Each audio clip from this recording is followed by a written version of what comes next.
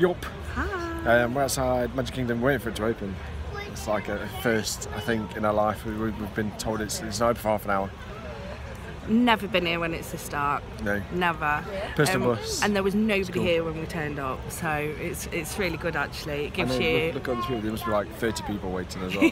But I think they're all here for the same reason because it doesn't open till 9 this morning normally. So yeah, it's gonna be a good day. Yeah, reckon so.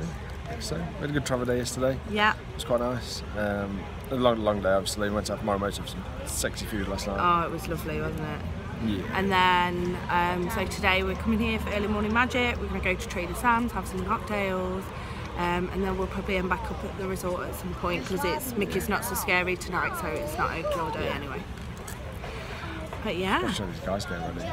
No, right. Look, it's going to be a stampede of all 30 people in a minute. It is. I was going to say, it's nearly a 1-for-1 security guard to customer at the